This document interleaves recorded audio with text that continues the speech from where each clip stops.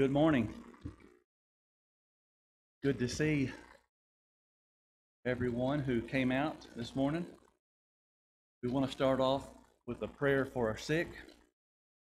I'd like to go over a few of those who have requested prayers from us right now. Remember Greg Allen. He is home recovering from surgery, and Mark, he is going to have surgery tomorrow. Susie, her surgery is still scheduled for the 30th of this month. Donna's dad, Don Wallace, he starts cancer treatments on his liver cancer tomorrow. Catherine, talked to her this morning. She said her pain is better, but she's still having cancer treatment. So please remember Catherine and Jim also for Jim's battle. Let's not forget him. Margaret says Earl is home and he's not doing well right now, and Gary also is home and not feeling well this morning. One announcement that does not pertain to the sick. We were going to start back with individual classes starting next Sunday. We feel that with the amount of people that we have here now, we can still maintain a good social distance from one another.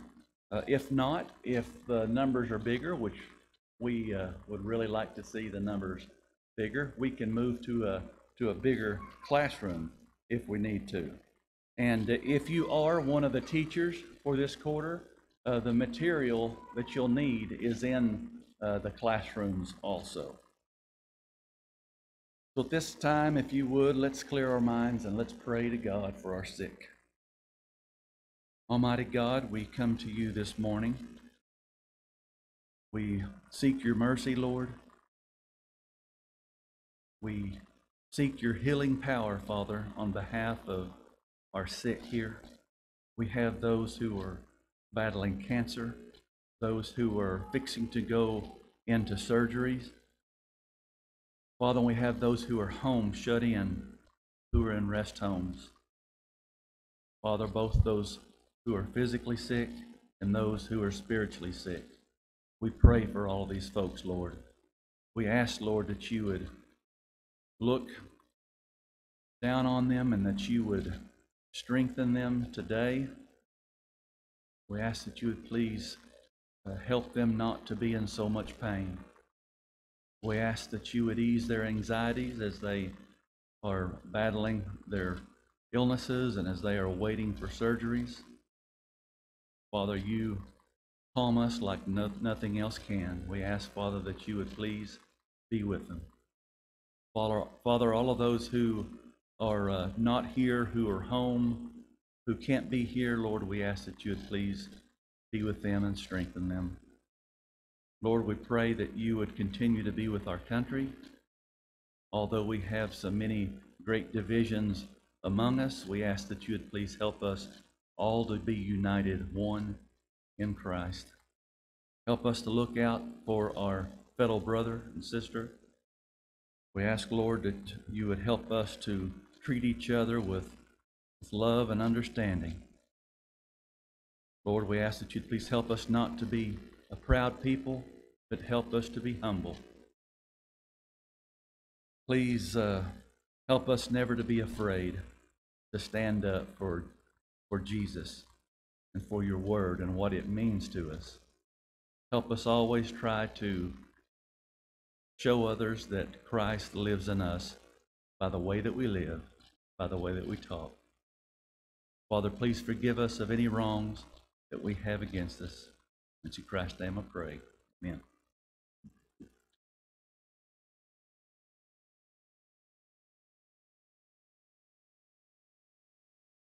Good morning.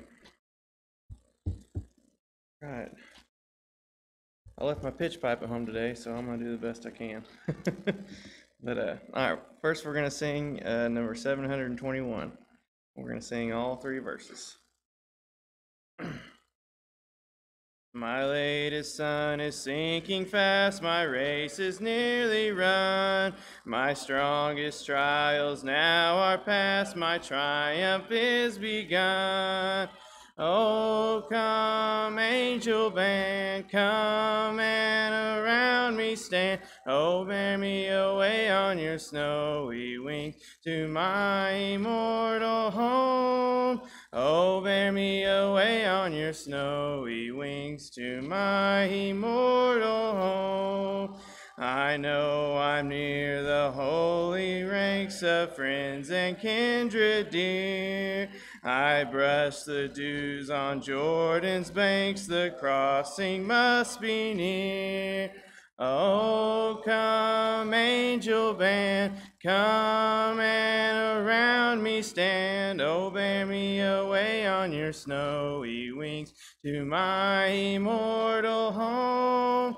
Oh, bear me away on your snowy wings to my immortal home. I've almost gained my heavenly home, my spirit loudly sings. The holy ones, behold, they come, I hear the noise of wings.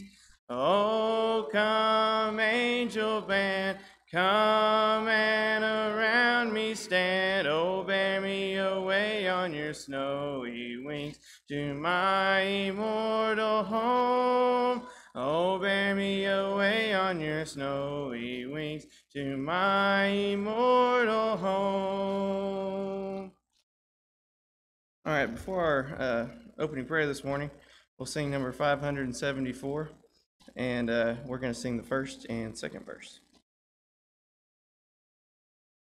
There is a name I love to hear, I love to sing its word. It sounds like music in my ear, the sweetest name on earth. Oh, how I love Jesus. Oh, how I love Jesus. Oh, how I love Jesus, because he first loved me.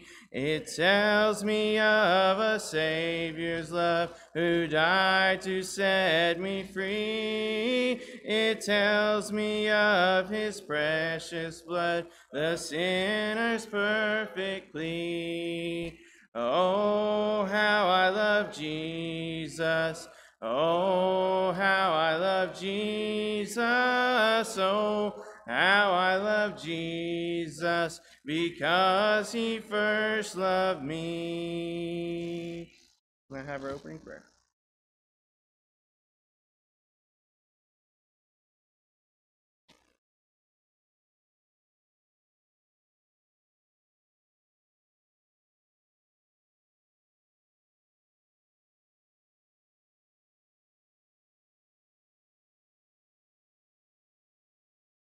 Would you pray with me, please? Our Heavenly Father, it is indeed our great joy to come here and gather together in your presence. We're thankful, Father, for the ability to come and worship without fear of retribution from the world. Father, we come to you at this time with great thanksgiving.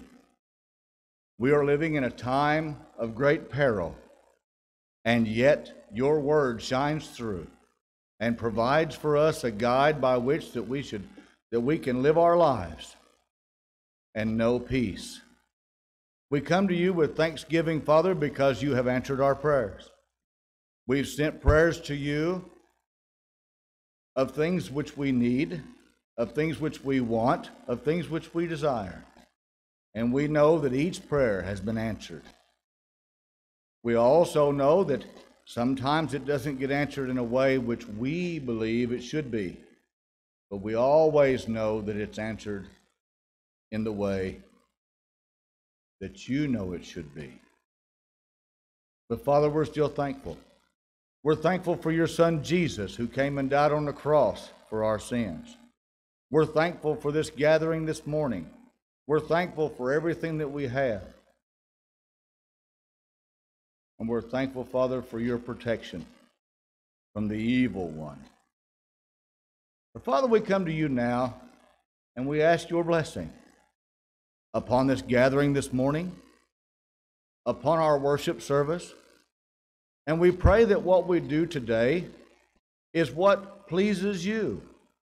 We have gathered here today of one mind, of one body, to worship together you in accordance with your will, knowing the sacrifice of your Son on the cross, knowing that if it hadn't been for him, we wouldn't be here today. But Father, we come to you with prayers for our elderly who are vulnerable, our young who are vulnerable, and for those of us in between, that we be strong for all of those who need us to be strong. Father, we pray for those who are traveling, those who are home ill. We ask for safety and healing. For those who are suffering, we ask for comfort. And for those, Father, who are lost, we ask you to send us their way so that we might teach them your truth, and that truth might set them free. Go with us now, Father, as we do these many things this day. We ask that you guide our hearts, direct our minds, and above all, forgive us where we fail you. These things we ask in Jesus' name. Amen.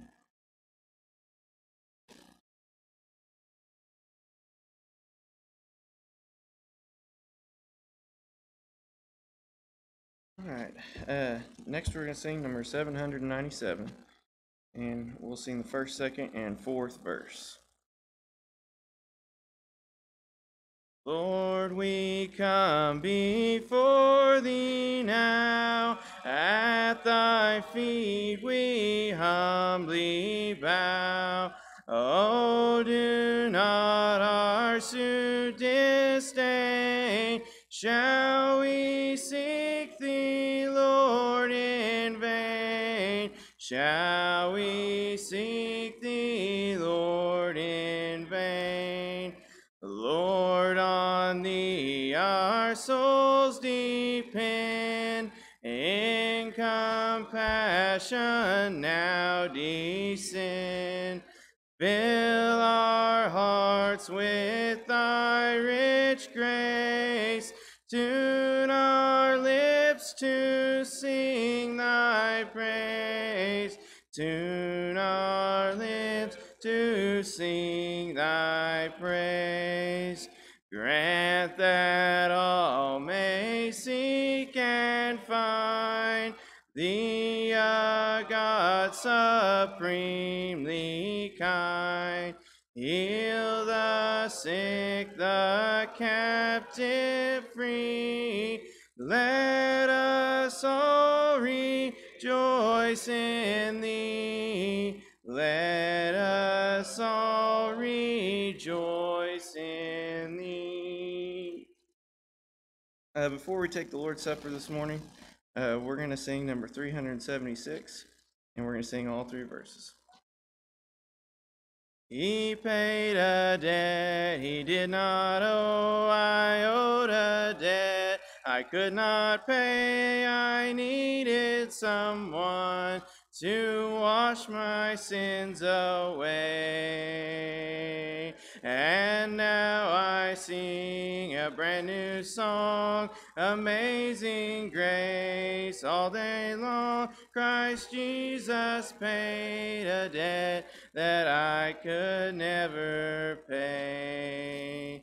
He paid that debt on Calvary. He cleansed my soul and set me free. I'm glad that Jesus did all my sins erase.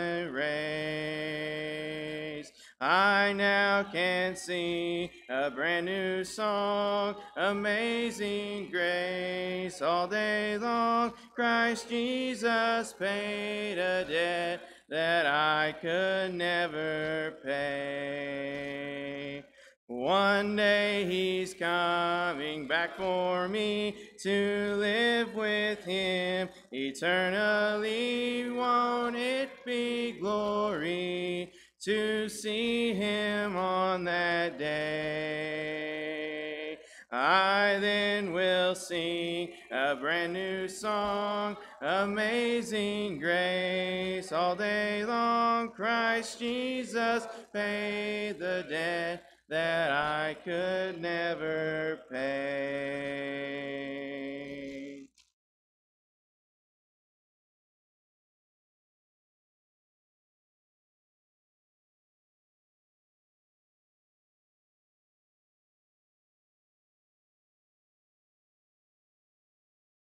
Let us pray.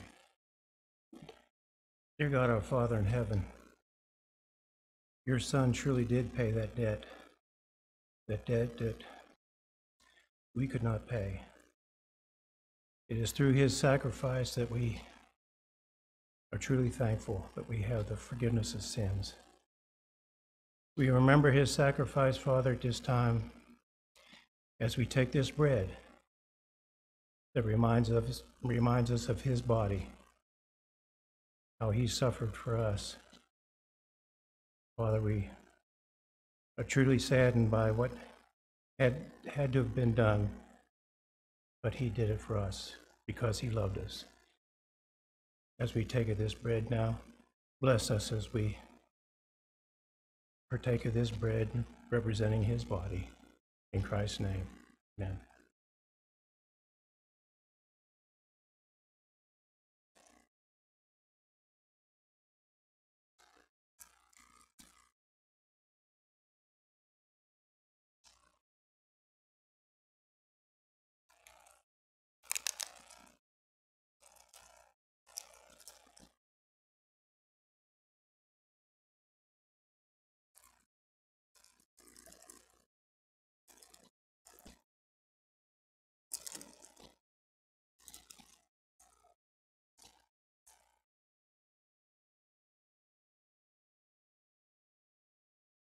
As we reflect now back to the cross, our minds are on Jesus.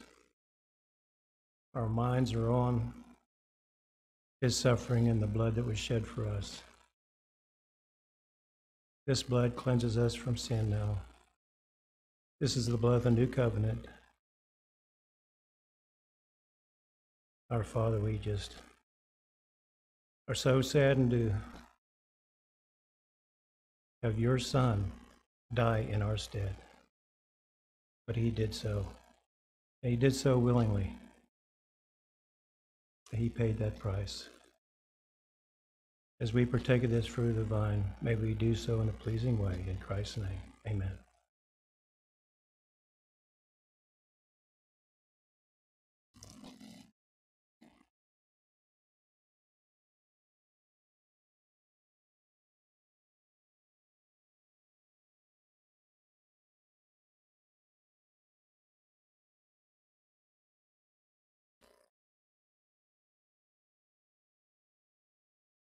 All right, we're going to sing a few songs here before Rex brings us our lesson.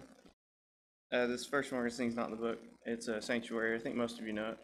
The words might be a little different, but we'll do what we can. Oh Lord, prepare me to be a sanctuary, pure and holy, tried and true, with thanksgiving.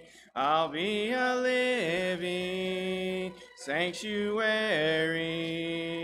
for you. Lord, teach your children to stop the fighting, start uniting, all as one. Let's get together, loving forever. Sanctuary, Lord, for you. You were the one, Lord, who sent the Savior, heart and soul, Lord, for our land. It is you, Lord, who knows my weakness. You refine own hand. O Lord, prepare me to be a sanctuary, pure and holy, tried and true. With thanksgiving, I'll be a living sanctuary for you. Amen. All right, the next song we're going to sing is 122, and we're going to sing the first and third verse.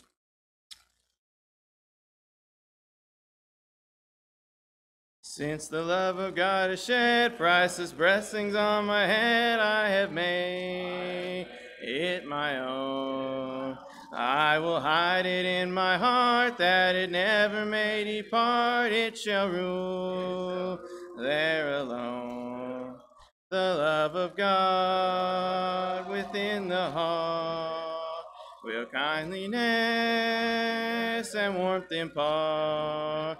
The soul will glow like Jesus in his tender mercies. If the heart is made his dwelling place, the love of God glows like a flame.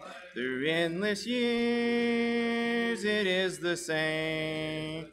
The love of God will never fail nor lose his glory till we see him face to face. While his love reigns true and bright, we are walking in the light. He has shown us the road. We his glory must reflect, lest our dimness and neglect keeps the soul from its God. The love of God within the heart will kindliness and warmth impart. The soul will glow like Jesus in his tender mercy. If the heart is made his dwelling place, the love of God glows like a flame. Through endless years it is the same. The love of God will never fail nor lose his glory till we see him face to face. All right, before Rex brings us our lesson, we're going to sing 753. If you would, let's stand for this song. We're going to sing all three verses. Tempted and tried, we're oft made to wonder why it should be thus all the day long, while there are others living about us, never molested, though in the wrong. Farther along, we'll know all about it. Farther along, we'll understand why. So cheer up, my brother, live in the sunshine. We'll understand it all by and by. Faithful till death, said our loving Master. A few more days to labor and wait. Toils of the road will then seem as nothing as we sweep through the beautiful gate. Farther along, we'll know all about it. Farther along, we'll understand why. So cheer up, my brother, live in the sunshine. We'll understand it all by and by. When we see Jesus coming in glory, when he comes from his home in the sky, then I shall meet him in that bright mansion. We'll understand it all by and by. So farther along, we'll know all about it. You know, farther along, we'll understand why. So cheer up, my brothers, our live in the sunshine. We'll understand it all by and by. Have you seated? Good morning.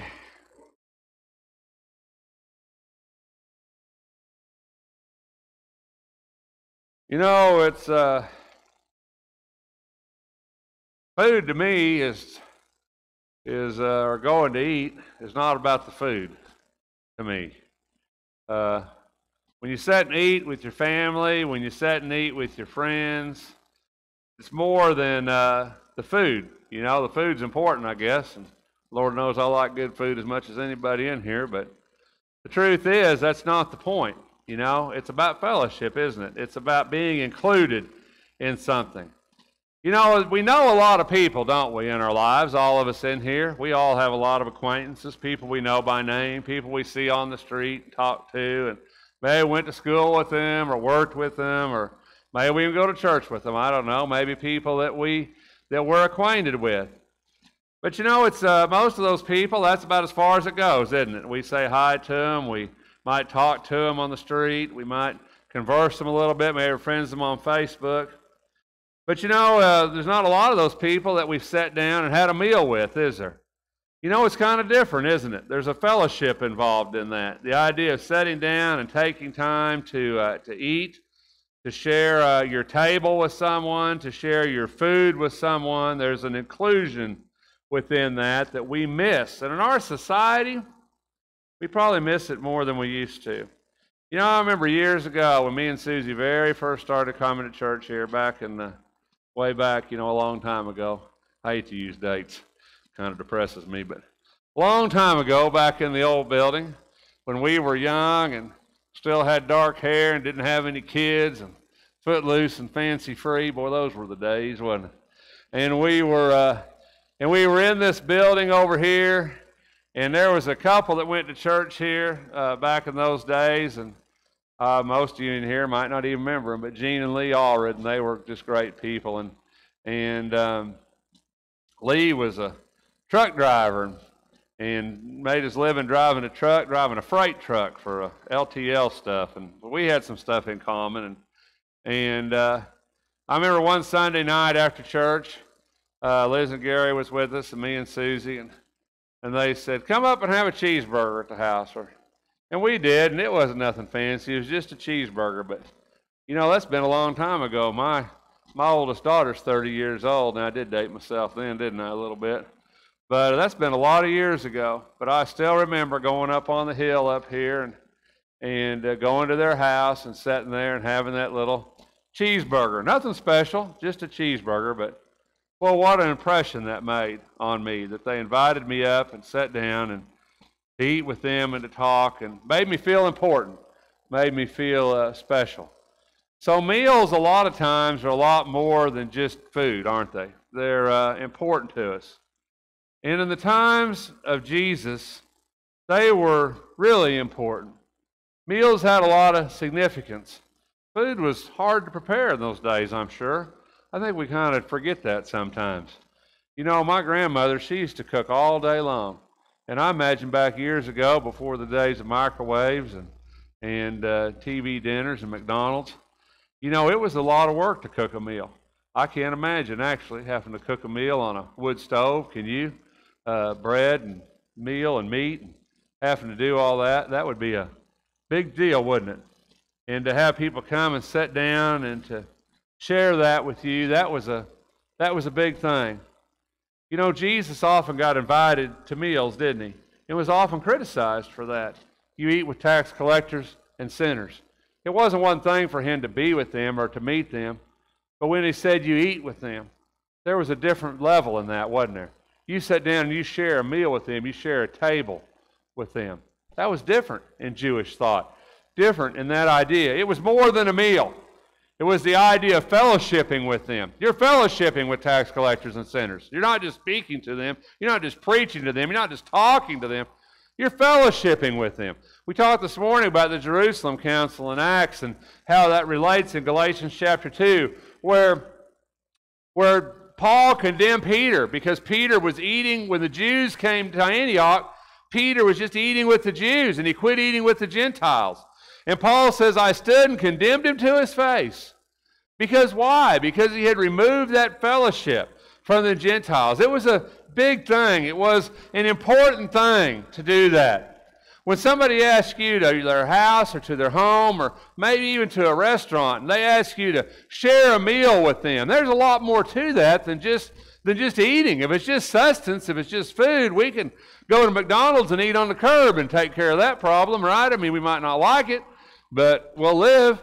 Probably. So, I mean, we can do that. We can take care of that. That's not a big deal, but it's more than that, isn't it? It's the time together, the time and the fellowship, and the idea of fellowshipping with someone else. I think that in this sermon, I really focused on that thought and on that idea. And so the scriptures we're using this morning I'm not really going to have them in front of you this morning. There's just not a lot of scriptures on the board as we go through this today. But what I am going to ask you to do is look at a couple of passages. Look at a couple of passages with me, because I think that they're important ideas and the concepts. It was hard for me just to put it into one real thought, into one process. So I kind of had to take it all together, and I want you to kind of do that with me this morning. So if you got your Bible, or if you don't, I think you'll get the gist of it. But if you do, Matthew 22, that's going to be a place we're going to be this morning. And if you want to kind of mark that just a little bit in Matthew chapter 22 with me, and we're kind of going to look at that passage a little bit. And that's the parable of the marriage feast right there, if you need to kind of look at that. And then the other thing we're going to look at a little bit this morning, and I know it's a little different. I try to put the scriptures up because I think it's easier on us, but I just really couldn't do that. The other passage we're going to look at this morning is in Luke chapter 14.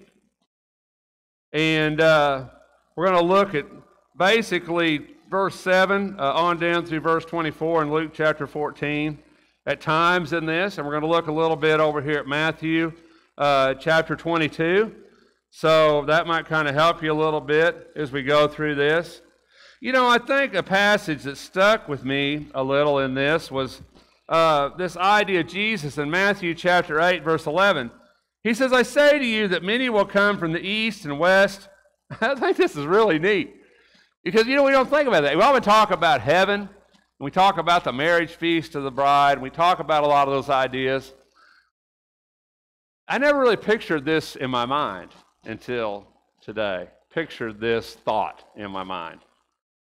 But Jesus says, many will come from the east and west and recline at the table with Abraham, Isaac, and Jacob in the kingdom of heaven. Well, I've said quite a few things about Jacob over the years. So that might be an interesting dinner conversation. But I'm prepared. Brent's laughing at me because he knows.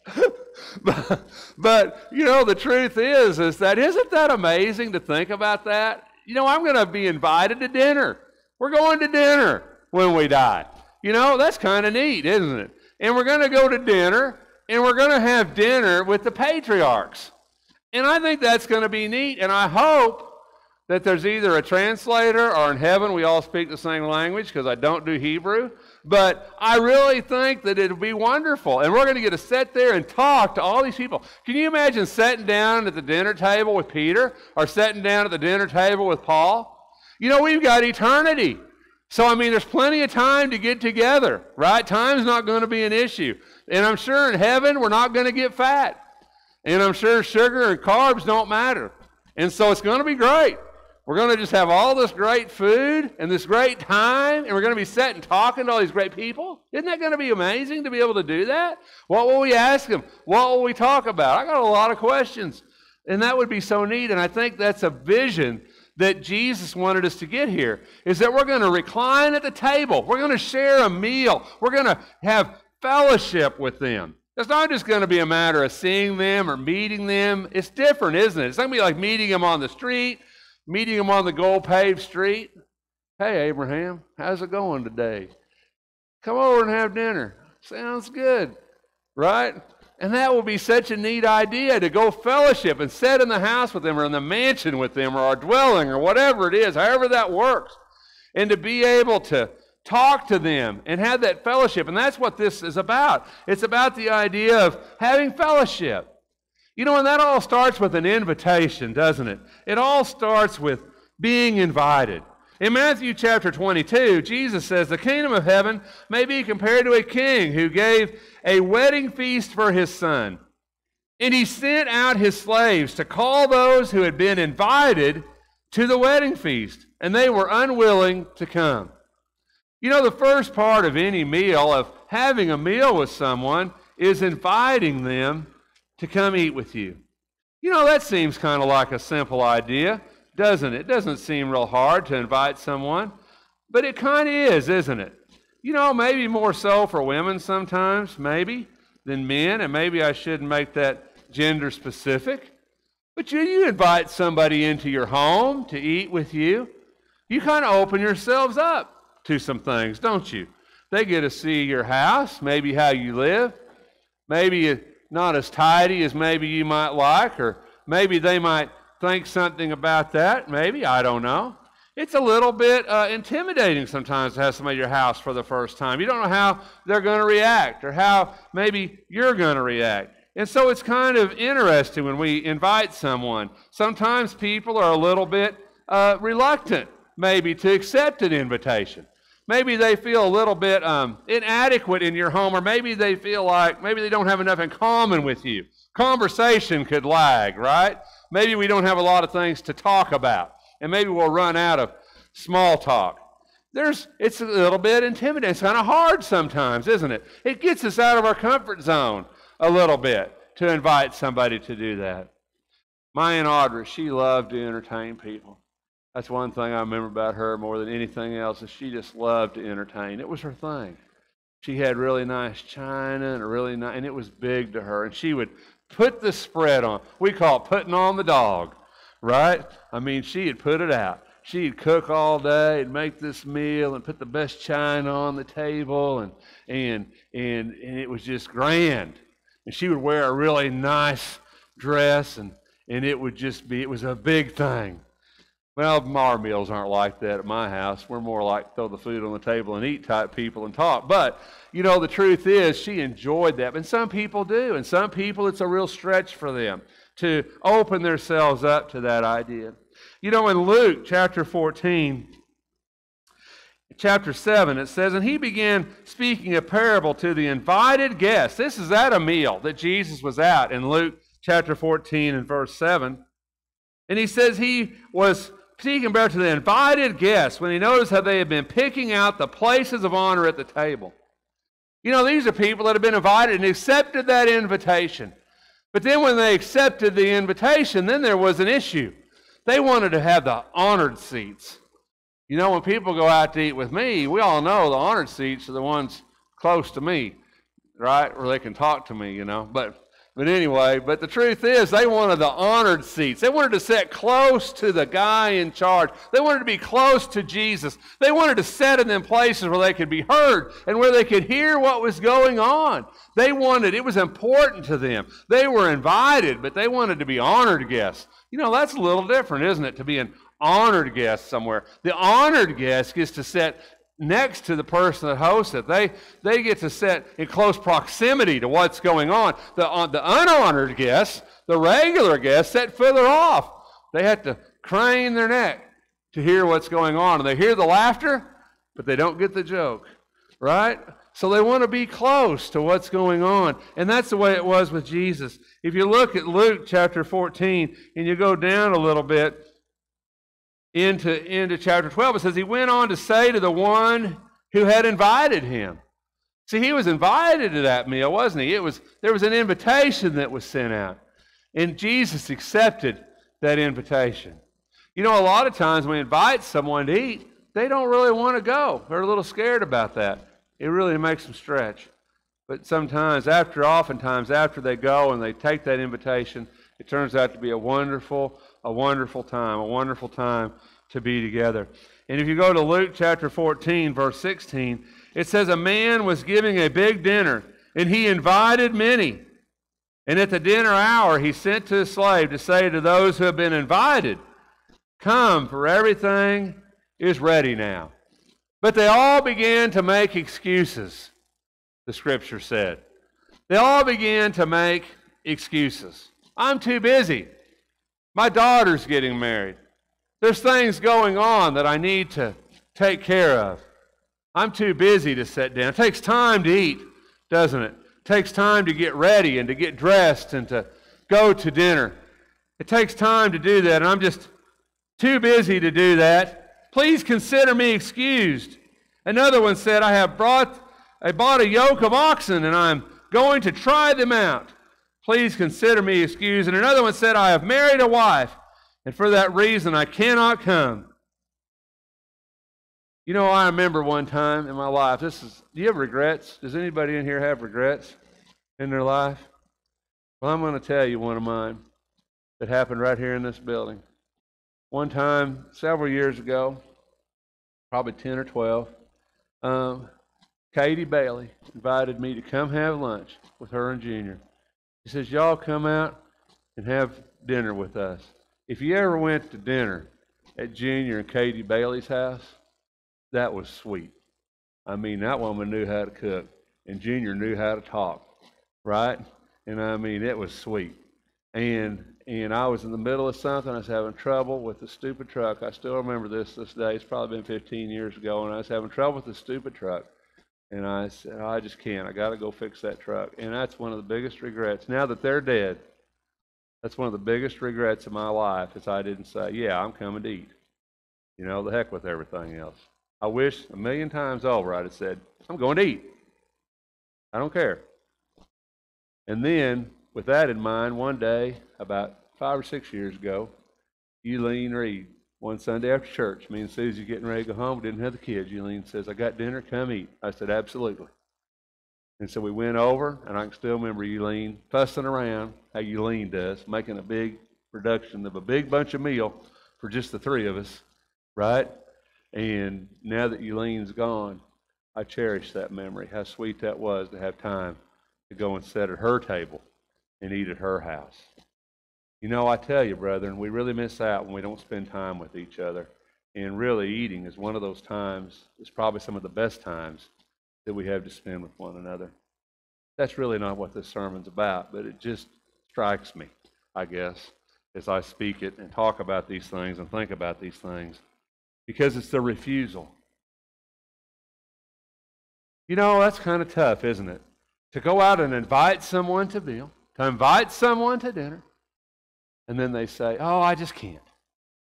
You know, I've had people in my life that I've invited to dinner 10 or 15 times, and every time they say, oh, I'm so busy. Oh, I just can't. Oh, I can't do that today. I can't do that right now. And then after a while, you don't ask them anymore because you know they're just not going to go, right? You know, in these cases, and these we're looking at in this scripture, isn't that what happened? I can't go. One said, I have married a wife. I don't know what that has to do with it. But he says, for that reason, I cannot come. And the slave came back, right, and said, listen, these people have refused to come. If you look at Matthew chapter 22, it says they were unwilling, right? And he sent out other slaves, saying, tell those who have been invited, behold, I have prepared my dinner, my oxen and my fattened lives. He's saying, I've put out the dog, right? I've done it. My fattened livestock are all butchered and everything is ready. All you got to do is come and eat. But they paid no attention and went their way, one to his own farm, another to his business, and the rest seized his slaves and mistreated them and killed them. They refused, didn't they? The dinner was ready. The feast was prepared. The meal was spread. All you had to do was come and eat it. And they didn't do it. You know, my grandmother, bless her heart, she loved to cook. You all know that because you heard me talk about her, but she loved to feed people. Just one of her things. And I loved to eat. So it was a really good relationship. But she was used to cooking for people that worked. I mean, that's how she was raised. She grew up on farms and ranches where people were working. And, you know, that was what she did. She made dinner and people would come eat and she would clean it.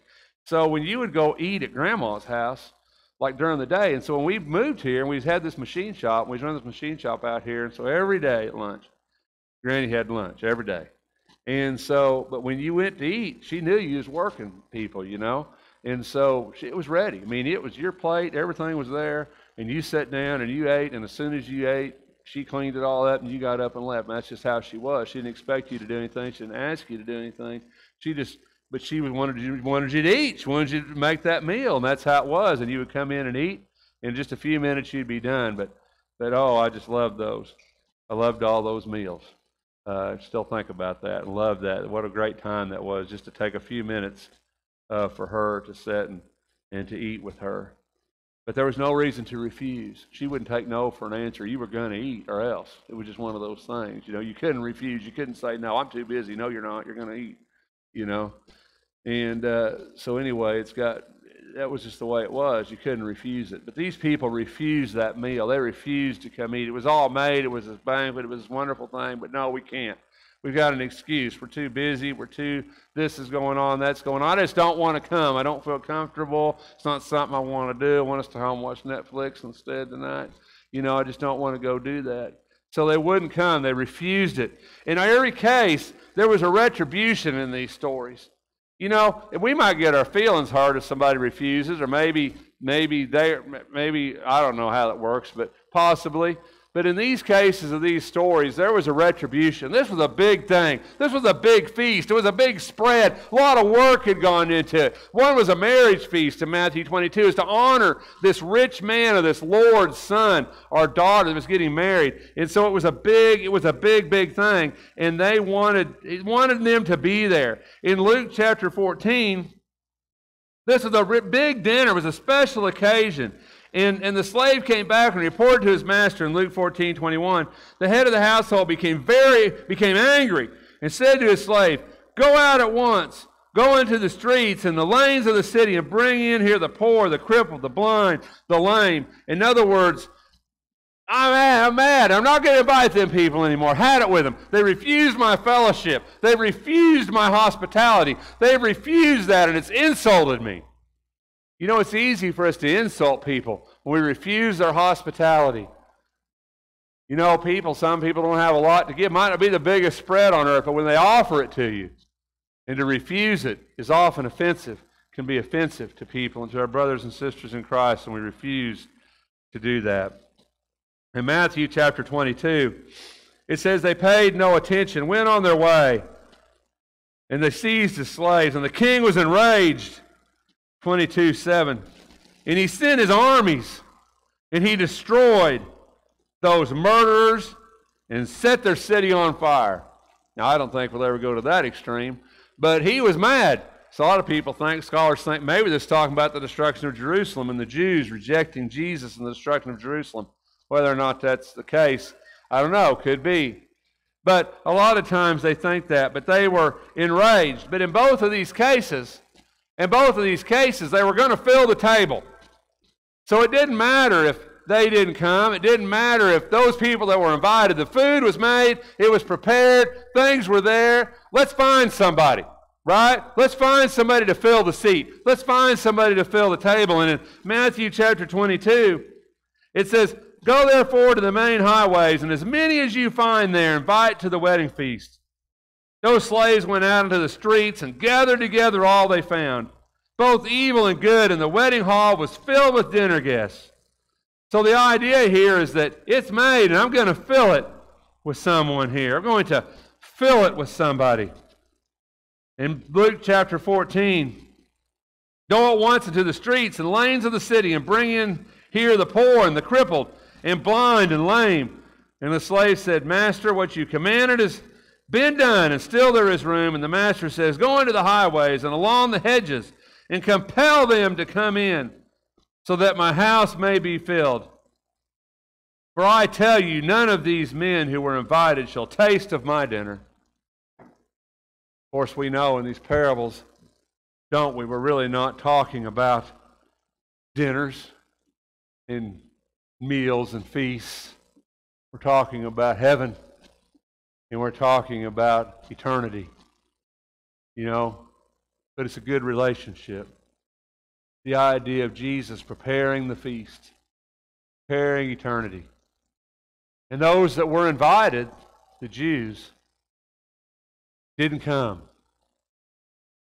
And the master of the house, God, was enraged.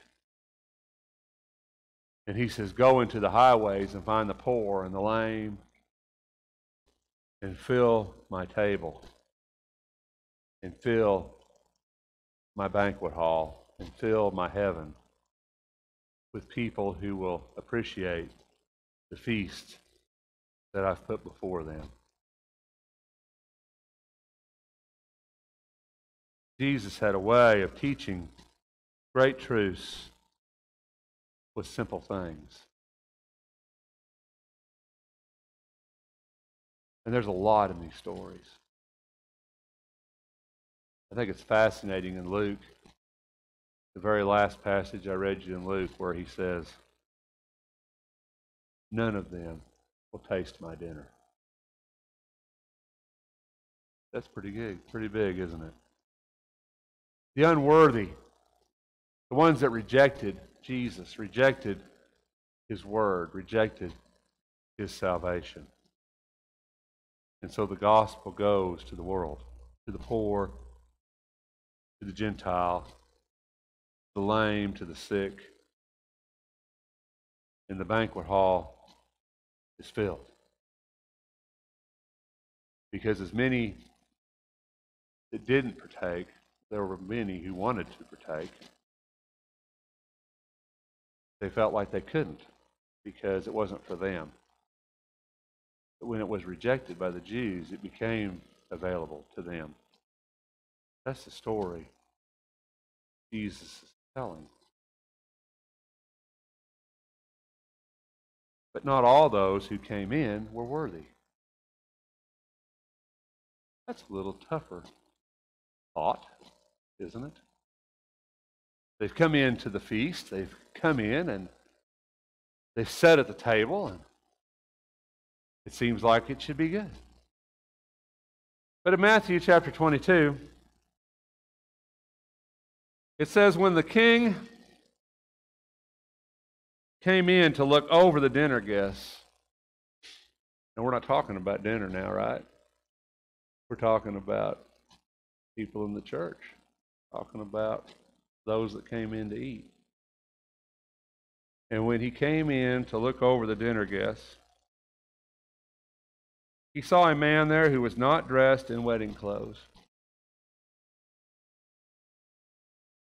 Now, scholars love this passage because they love to debate about every little thing about why he didn't have wedding clothes. But it's irrelevant. He was there and he wasn't dressed. He wasn't clothed. And he said to him, Friend, whenever anybody starts with that, you're in a lot of trouble. I'm just saying. If anybody ever comes up to you and says, Friend, you better step back.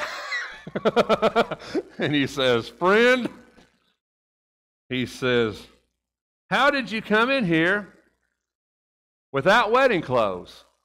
And the man was speechless. And the king said to the servants, Bind him hand and foot, and throw him into the outer darkness. In that place there will be weeping and gnashing of teeth, for many are called, but few are chosen. And a better translation of that in the Greek is, Many are invited, but few come. So that man was there, but he wasn't dressed. He wasn't worthy, was he, to be in that room? How are you dressed? Paul says in Galatians, as many of you have been baptized into Christ, have clothed yourself with Christ.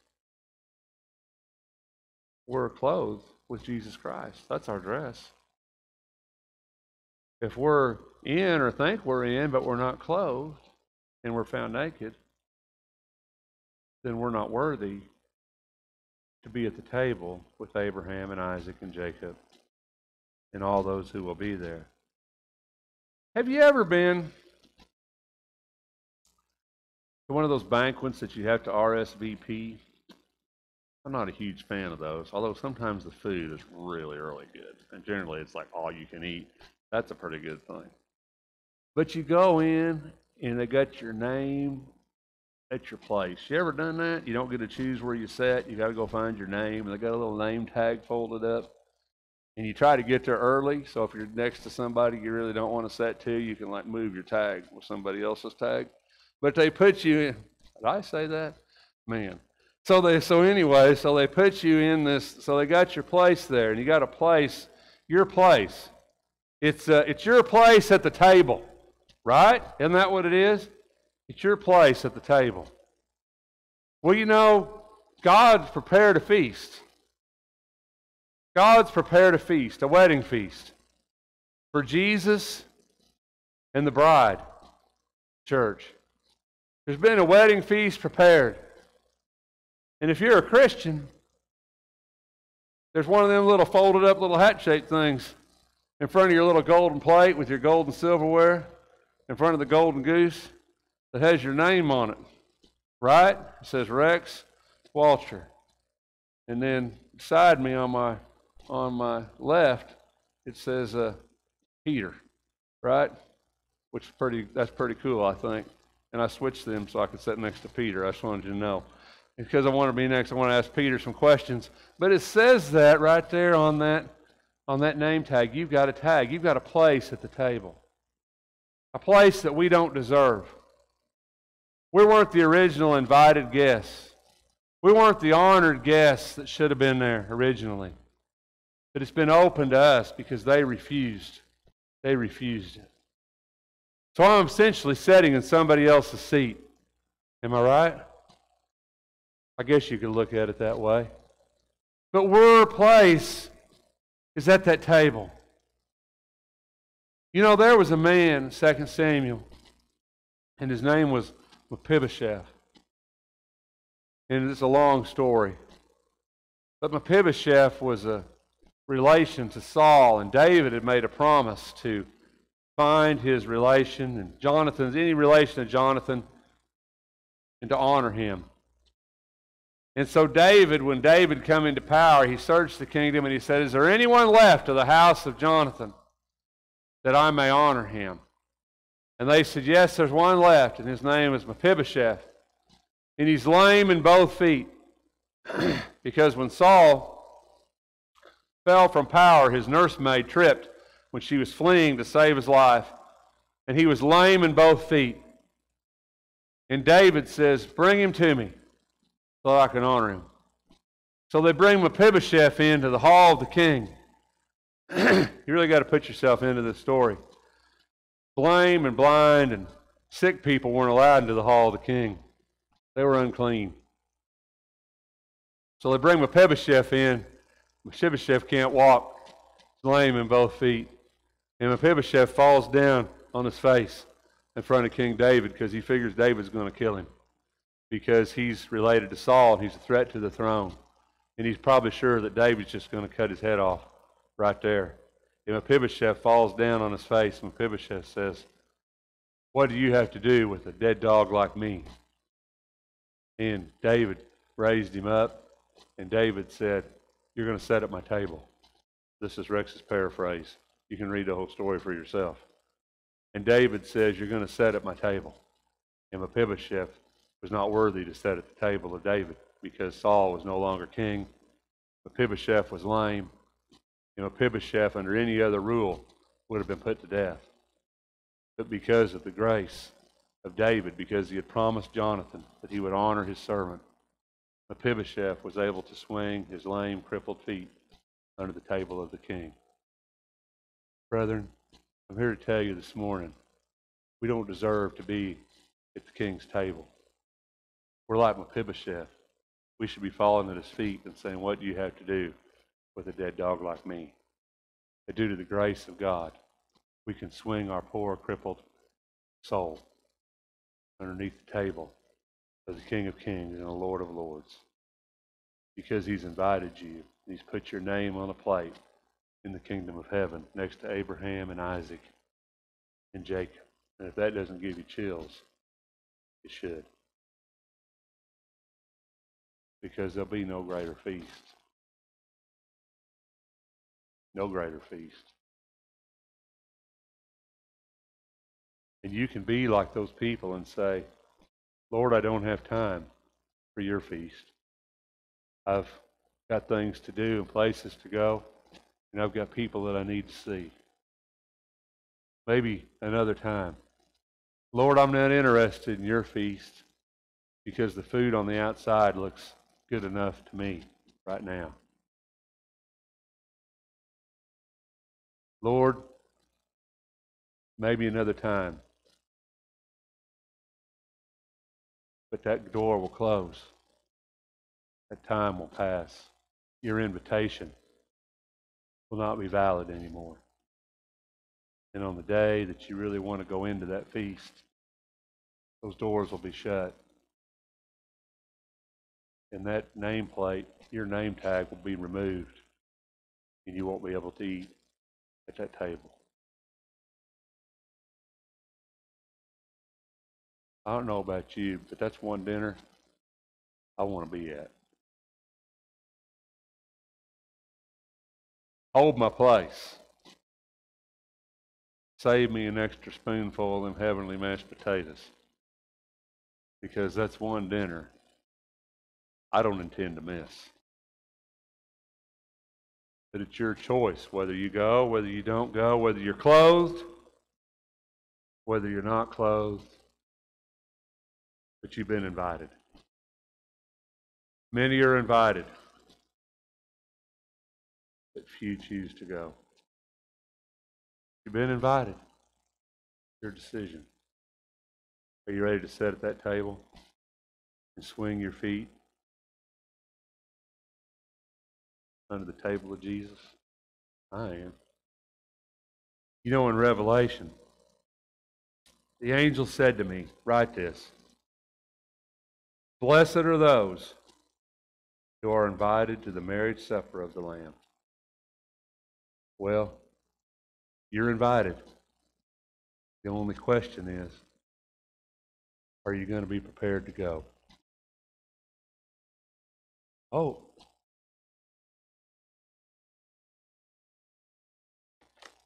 Jesus was a great, great storyteller, was he not? He knew how to put it down where we could understand it. And I think this is pretty easy to understand. If we can help you, if you need to put the Lord on a baptism, if you're listening to us online and you need our help, need to study, need to respond, we encourage you to do that. If you're here with us this morning and need to respond, we encourage you to take this opportunity to do that as we stand and sing.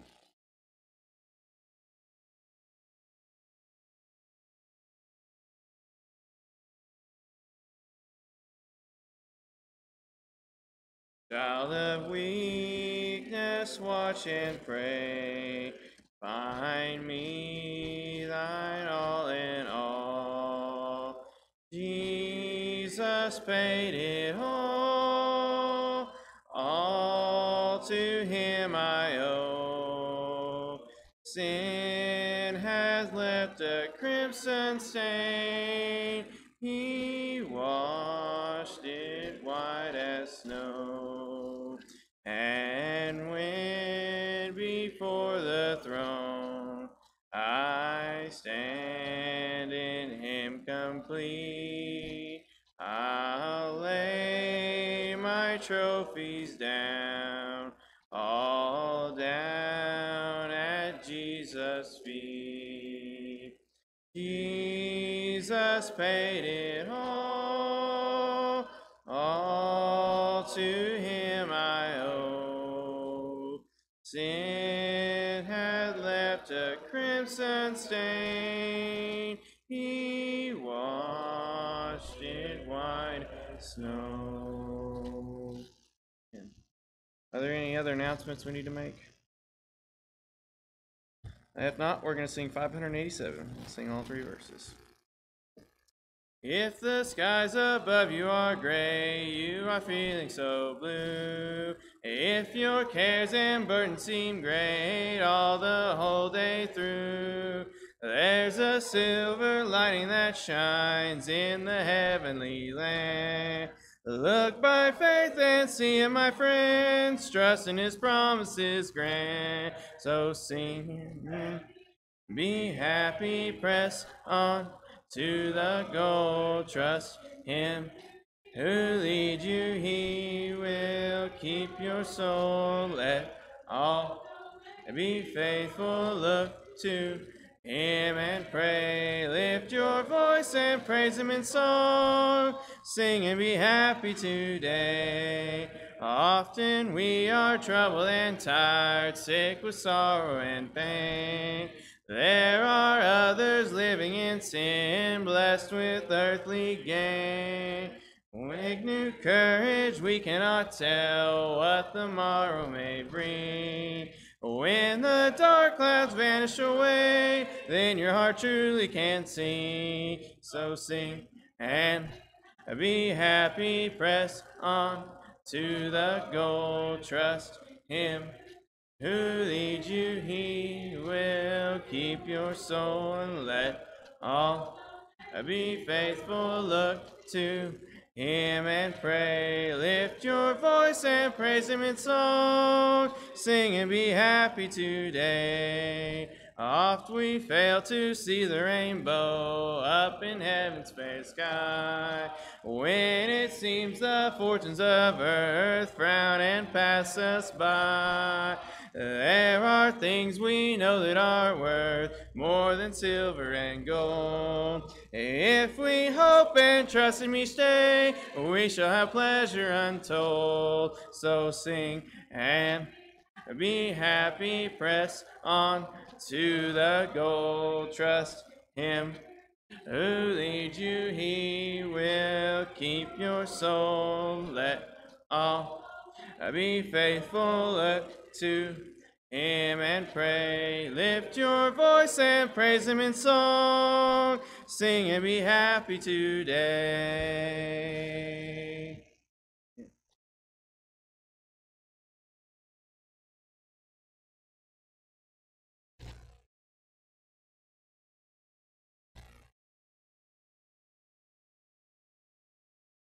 Pray with us. Heavenly Father, we're grateful for this day, Lord. And we're grateful for being able to come and worship you.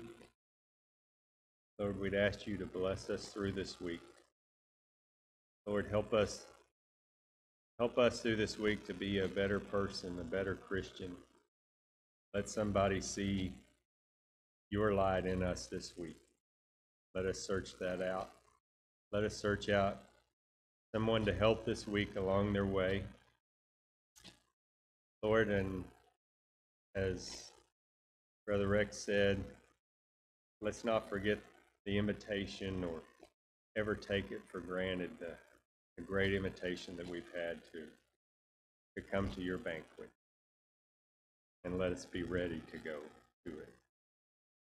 Thank you, Lord, for everything you do for us. Help us be better people, better Christians in our life. It's in Christ's name we pray.